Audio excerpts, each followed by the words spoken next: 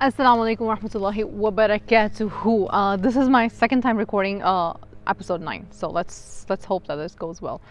Inshallah. So chapter 9 है choices for children. Book यहाँ पे मौजूद है. The unconditional parenting. आप लोगों को मैंने कभी दिखाया नहीं है. देखा तो मासूम सा इतना क्यूट सा बच्चा है इस बुक पे. So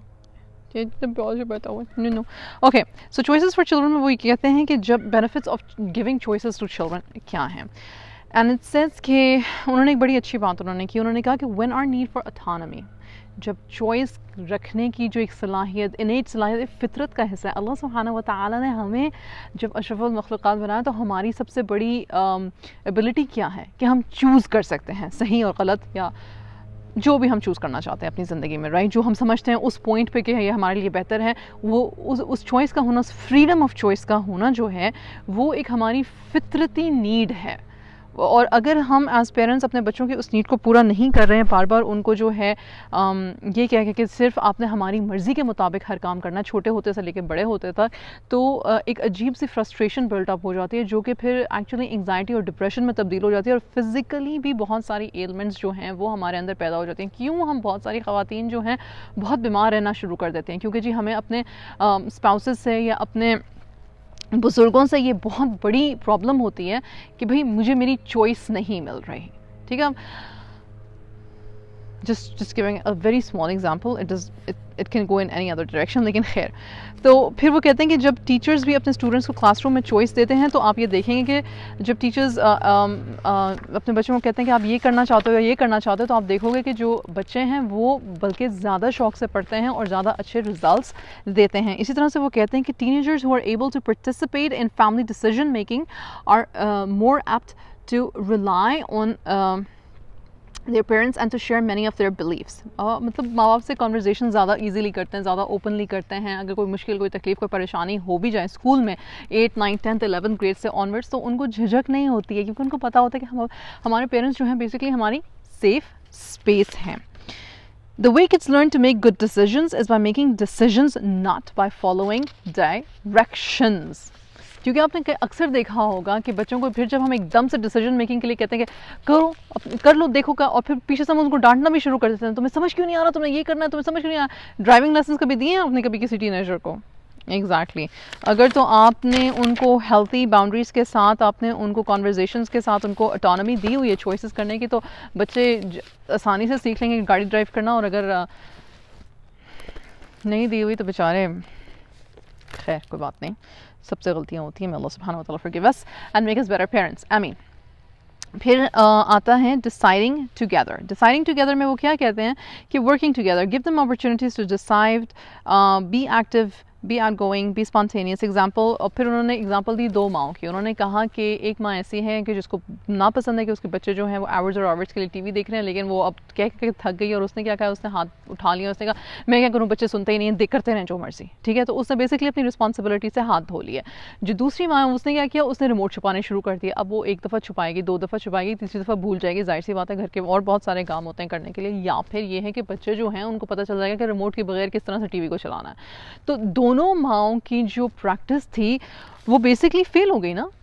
वो फेल हो गई क्योंकि हमने बच्चों को चॉइस नहीं दी. तो उसमें चॉइस क्या देनी है? उसमें चॉइस ये देनी है कि फिर उनको या तो वो प्रोग्राम्स की चॉइस दें कि जो आप चाहते हैं कि वो देखें slowly and gradually. Because usually हम लोग एज ह्यूमन बींग्स जब कोई चीज़ इंतहाई ख़राब हो जाती है तो फिर हम उसको ठीक करना चाहते हैं, और फिर ख़राब होने में इतना अरसा लगा और ठीक हमें ऐसे चाहिए. बिल्कुल जैसे कि बीमारियां होती हैं. बीमारियां शुरू कहाँ से होती हैं? बैड हैबिट्स से शुरू होती हैं. ठीक है, ख्याल ना रखने से शुरू होती हैं. और जब तक खुदा ना खास्ता वो कोई बहुत बड़ी चीज़ नहीं हो जाती, हम लोग डॉक्टर्स के पास जाते ही नहीं हैं. हम प्रिवेंशन, हम क्योर पे बिलीव करते हैं, हम प्रिवेंशन पे तो हम बिलीव करते ही नहीं हैं. इसी तरह से इस वजह से उन्होंने ये एग्जांपल दी है कि अगर बचपन से ही स्क्रीन टाइम को आपने कंट्रोल में नहीं रखा हुआ और फिर अचानक से आपको कंट्रोल चाहिए तो आपको वो कंट्रोल नहीं मिल सकता. You have to talk to your children now, क्योंकि अब बात बिगड़ चुकी है इन द सेंस कि फिर आपको उनको चॉइस देनी पड़ेगी, फिर आपको उनको चॉइस ऑफ एपिसोड्स या choice of the kind of TV that they can watch basically and how long they can watch and how many days of the week that they can watch and why they can watch and why you don't want them to watch whatever it is that they so you get my point, right? So deciding together, again decisions जो हैं वो इकट्ठे लिया करें, एक दूसरे से बात किया करें, एक दूसरे का मशवरा लिया करें, एक दूसरे को बताया करें कि आपका पर्सपेक्टिव क्या है. आपका अब 2 साल के बच्चे से तो आप मशवरा नहीं लेने लगे, लेकिन हाँ आप ये पूछ सकते हो आपको ये वाले शूज़ पहनने हैं कि ये वाले शूज़ पहनने हैं, आपको ये वाला ड्रेस पहनना है कि ये वाला ड्रेस पहनना है. थोड़ी बहुत चॉइसेस देने में कोई प्रॉब्लम नहीं है. आपको सिपी कप जो है वो रेड कलर वाले में पीना है कि ब्लू कलर वाले में पीना है, इसमें कोई बुरी बात नहीं है. आप डिसीजन मेकिंग स्किल्स बेसिकली अपने बच्चों के अच्छे कर रहे हो. अब ये वाली बात इंपॉर्टेंट है. Anyone who wants to raise clear thinking, self confident child, someone who doesn't grow into a troubled teen, should imagine the likely effects of years filled with examples of mutual problem solving, then compare it to the years of having the parent make all the important decisions. In fact, we don't have to speculate about the results. We have good data to show that the children are more likely to control themselves if their parents are willing to negotiate and are open to changing their minds in response to the child's arguments. क्या कहा मैंने basically यही कहा कि जब train छूट जाती है तो फिर उसके बाद इंटरवेंशन नहीं हो सकता, लेकिन अगर हम शुरू से ही बच्चों को एतमादी के साथ, ख़ुद एतमादी के साथ मतलब पालेंगे, उनको डिसीजंस लेने देंगे, उनकी आर्ग्यूमेंट पे ओपन होंगे. हमें एक बात नहीं भी पसंद, हमें कोई चीज़ नहीं भी पसंद, लेकिन हम उनके पर्सपेक्टिव को समझ के वो थोड़ी बहुत हम चेंजेस लाएंगे तो I think those children respect their parents more and they will also understand अस मोर. और फिर जब कोई ऐसा वाक़या या कोई ऐसी बात आएगी जहाँ पे हमें असर्टिव होकर कहना पड़ेगा कि बेटा प्लीज़ या बेटी please, this is beyond you know my range of accepting because I do not believe in this या because I do not stand for this, तो बच्चे आपको रिस्पेक्ट भी करेंगे और बच्चे बैक ऑफ भी हो जाएंगे. ये होता है. अच्छा, सूरो चॉइस एक बहुत मज़े का टॉपिक था इस पूरे उसमें. सूरो चॉइस का मतलब ये होता है कि बच्चों को बेसिकली मैनिपुलेट करना कि तुम अगर खा लोगे तो फिर मैं तुम्हें ये दे दूंगा, ठीक है. तो बच्चे के पास बेसिकली चॉइस कोई नहीं है. तुमने बर्तन धोने हैं तो तुम बर्तन टीवी देखने से पहले धोगी, अपना फेवरेट शो देखने से पहले धोगी, अपना फेवरेट शो देखने के बाद धोगी. इसका क्या मतलब है? इसका मतलब ये कि अगर तुमने बर्तन ना धोए बाद में भी तो फिर नेक्स्ट टाइम जो है तुमसे तुम्हारे टीवी के प्रिविलेजेस ले लिए जाएंगे. सो बेसिकली और फिर बच्चों को ये कहना ये जो तुम्हें सज़ा मिल रही है ना ये तुम्हारी गलती की वजह से मिल रही है. उफ तौबा, ये तो हमारे बड़ों पर भी इतना बुरा असर होता है क्योंकि वो सारी ज़िंदगी अपने आप को ही ब्लेम करते रहते हैं कि अगर मुझे किसी ने बुरा ट्रीट किया तो वो मेरी वजह से किया, अगर किसी ने मेरे साथ बुरा किया तो वो मेरा कसूर है. मतलब शख्सियत बच्चे की तबाह हो बर्बाद हो जाती है इस मैनिपुलेशन में, और वो शख्स अपने लिए कभी खड़ा ही नहीं हो पाता. क्यों? क्योंकि उसको बचपन में ये सिखा दिया गया कि जो कुछ उसके साथ बुरा हो रहा है उसमें उसी का कसूर है और उसमें उसको चॉइस नहीं. बच्चे को बोलो कि हम ये वैसे बोलते नहीं हैं, ये गलत है कि हम में से कोई भी इतना अच्छा होगा कि वो बोलेगा कि भाई आपको मैं पनिश कर रही हूँ, मुझे नहीं अच्छा लगा और मुझे लगा कि मैं आपको पनिश कर रही हूँ. आप बच्चे को सीरियसली बोलो मैं आपको पनिश कर रही हूँ.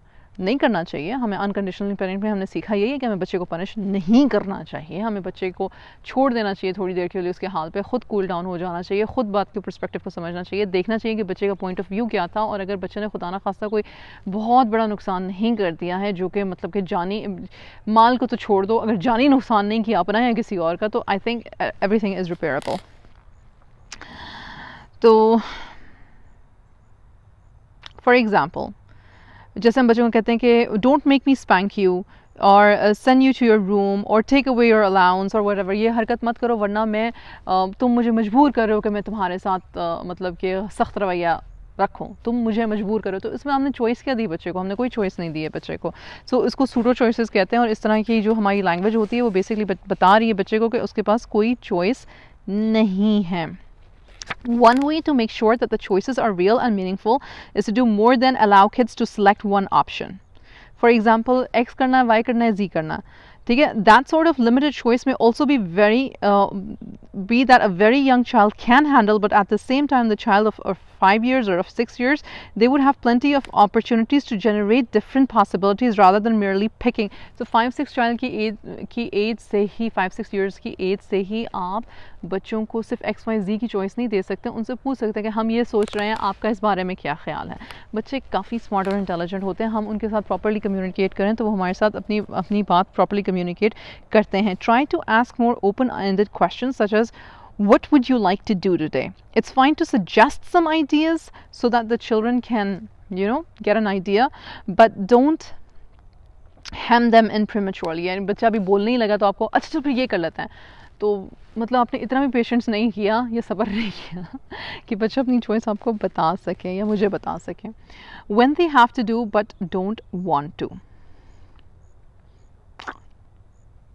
बच्चों को फॉर एग्जांपल हमने पढ़ाना है, लिखाना है, राइटिंग करानी है, किसी पॉइंट पे तो करानी है ना, किसी पॉइंट पे तो उनको सूरज सिखानी है, किसी पॉइंट पे तो उनको नमाज सिखानी है, किसी पॉइंट पे तो उनको आयतल कुर्सी सिखानी है. अब वो मुश्किल काम है, बच्चे नहीं सीखना चाहते या बच्चे फोकस नहीं करना चाहते हैं, तो फिर हमें क्या करना चाहिए? हमें ये करना चाहिए कि give them the benefit of the doubt और हाथ हल्का रखें, बहुत ज़्यादा रेजिस्ट ना करें. Resistance is more common among children who feel powerless and are driven into assert. यानी कि आहिस्ता आहिस्ता पढ़ाते रहे. बिग होम स्कूलिंग मदर मैं आपको ये बता सकती हूँ कि वही चीज़ जो आपके बच्चे ने डर, खौफ, मार पिटाई की वजह से 3 महीने में सीखी है और उसका लॉन्ग लास्टिंग इफेक्ट ये है कि उसने आगे अपने बच्चों की पिटाई करनी है और आगे जाके फ्रस्ट्रेट होना और चीखना चिल्लाना है, निस्बतन उस बच्चे के कि जिसने शायद साल में वही चीज़ आराम आराम से प्यार मोहब्बत से सीखी है और उसको पता ही नहीं कि ये चीज़ मार पिटाई के साथ सीखी भी जा सकती थी और जल्दी सीखी जा सकती थी, क्योंकि किसी को इस रेस का कोई तमगा नहीं मिलता. तो आप मुझे खुद बता दो कि कौन सा बच्चा जो है उसका फ्यूचर जो है वो ज़्यादा सेफ़ है. वो बच्चा जब बड़ा होगा तो उसके बच्चे उससे सेफ़ हैं. क्या फ़र्क पड़ा अगर बच्चे ने 1 साल में एक चीज़ सीखी या 3 महीने में एक चीज़ सीख ली? किसने हमारे घर के बाहर से आके या वो एक जुमले के लिए कि वाह वाह इरम के बच्चे तो माशा अल्लाह, बस इस एक जुमले के लिए मैं अपने बच्चों की ज़िंदगी और अपनी ज़िंदगी अजीरन कर दूं, कंपेयर कर कई फौत हो जाऊं कि मतलब उसके बच्चे को ये आता तो मेरे बच्चे को ये नहीं आता. अपने बच्चे की एबिलिटीज़ जानो, अपने बच्चे की एबिलिटीज़, इनेट एबिलिटीज़ को सीखें. हम अपने अंदर सब्र पैदा करें और हम ये लिख लें अपने दिमागों में ये बात कि रब के अलावा किसी जज़ा की ज़रूरत नहीं, किसी तमगे की, किसी अवार्ड की हमें ज़रूरत नहीं है. बच्चा 3 साल का अगर कोई लिख रहा है, शाबाश, excellent, fantastic, kudos to you, माशाल्लाह, यू डिड गुड, ठीक है, दैट पेरेंट गिव दैट. और अगर अनकंडीशनली उस बच्चे को बिठा के वो माँ सिखा सकी है कुछ और वो बच्चे ने पिकअप कर लिया तो Bravo, it's a beautiful thing. लेकिन अगर वही कोई और माँ इतना ही प्रेजेंट होके अनकंडीशनली लव करके अपने बच्चे को वो चीज़ 1-1.5 साल में नहीं सिखा सकी है और बच्चा 6 साल का होने को आया लेकिन नई रीडिंग कर रहा है, या 11 साल का होने को आया लेकिन उसकी रीडिंग स्ट्रॉन्ग नहीं हो पा रही है, तो Bravo to you that you have the patience and your child is not scared of you. क्योंकि बाहर से आके किसी ने तो सिर्फ एक जुमला कस के चले जाना है, लेकिन उस बच्चे का सेल्फ इस्टीम, उस बच्चे का कॉन्फिडेंस, उस बच्चे का शौक़, उस बच्चे का जहनी मतलब कि नशोनुमा, चाहे वो अच्छी सेंस में चाहे वो बुरी सेंस में है, उस सब का ख्याल तो हमने रखना है और उसका जवाब भी हमने अपने रब ताला को देना है. सुभान अल्लाह. उसके बाद क्या है, बी ऑनेस्ट विद देम. बच्चों के साथ गेम्स खेला करें. एग्जाम जैसे कि मैं आपको बाइट खिला रही हूँ, रोटी आ रही है ये, और आपने मुंह में डाल ली, ठीक है, इस तरह से. अगर आप सब्र तहम्मुल वाली माँ हैं तो प्लीज़, अनकंडीशनल लव का मतलब ये है कि सब्र तहम्मुल के साथ करना है. Set an example. अगेन उन्होंने सेट एन एग्जाम्पल की बात की और मैंने ये बात पहली वाली रिकॉर्डिंग में भी की थी कि हमारे पास हमारे प्यारे रसूल सल्लल्लाहु अलैहि वसल्लम की बहुत सारी सुन्ना हैं, प्रैक्टिसेस हैं, हमारी साहबियात की, हमारी सहाबा कराम की, हमारे ताबईन की, हमारे ताबईन की, हमारे स्कॉलर्स की, हमारे उलमा की, हमारी बहुत सारी ख़वातीन ऐसी गुजरी हैं हमारी हिस्ट्री में, मर्द और ख़वातीन, जिनको हम फॉलो कर सकते हैं, जिनके हम आदात और अतवार जान सकते हैं. अपनी हिस्ट्री को जानें, अपने सहाबा कराम की हिस्ट्री को जानें, उस चीज़ को अपनी स्टोरी टाइम का हिस्सा रखें, इंतहाई ज़रूरी है. रूल नंबर 1 ये कि if you're in public, ignore everybody around you. The more worried you are about how other people will judge you and your parenting skills, the greater is the chance that you'll respond with too much control and too little love and patience. This is not about what people think of you, it's about what your child needs. Rule number 2, imagine how this looks from her point of view. Someone having a tantrum is very likely afraid of her own rage, terrified of being out of control. Consequently, you do her no favors by ignoring her or by responding to her harshly. Use only minimum control necessary to make sure that the people and, less importantly, property aren't in danger. Focus on providing comfort and calm reassurance. ठीक है, इसको explain करने की ज़रूरत तो नहीं है. उसके अलावा trying it out. One of my objectives in this chapter has to be to make it clear that how often we exclude our children from making those choices that they're capable of making, thereby missing opportunities to help them learn their needs to become mature and their needs of autonomy. To the end, I've offered some real life examples. अच्छा, उन्होंने examples उन्होंने दिए basically, और फिर उन्होंने उसमें हमें कहा है कि उन्होंने हमें जो एग्जांपल्स दिए हैं उसके बाद उन्होंने हमें कहा है कि आप इन चीज़ों को सोचें और आप सोचें कि आप उसको किस तरह से आप रिस्पॉन्स करेंगे. फॉर एग्जांपल उन्होंने कहा है कि your child resists going to bed, first pretending not to hear you when you announce it's bedtime, then begging for a few more minutes, then insisting that they're only going to stay a little bit, and then arguing that they don't want to go to bed. तो बताएं कि आप किस तरह से करेंगे, आप किस तरह से उनको बच्चों को मतलब कि सुलाने की कोशिश करेंगे. फिर example B, later your child has begun to adopt an insulting tone in conversations with you or perhaps with a sibling. Again, list some things that you will do to respond. तो उन्होंने जो सारी चीज़ें सिखाई हैं basically वो चाह रहे हैं कि अब हम ना उनको बताएं और अपनी सोच को चेक करें कि क्या हमारी सोच बदली है ये सारी किताब पढ़ने के बाद. अब इंशाल्लाह चैप्टर नंबर 10. अस्सलाम वालेकुम.